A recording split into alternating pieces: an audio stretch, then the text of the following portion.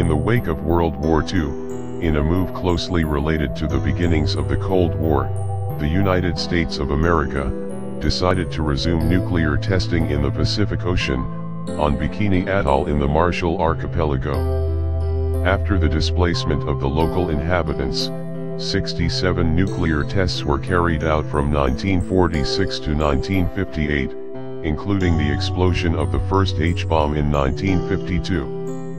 Bikini Atoll has conserved direct tangible evidence that is highly significant in conveying the power of the nuclear tests, such as the sunken ship sent to the bottom of the lagoon by the tests in 1946, and the gigantic Bravo crater.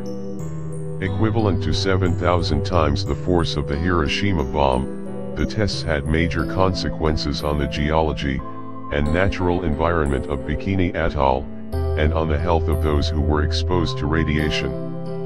Through its history, the atoll symbolizes the dawn of the nuclear age, despite its paradoxical image of peace and of earthly paradise. This is the first site from the Marshall Islands to be inscribed on the World Heritage List.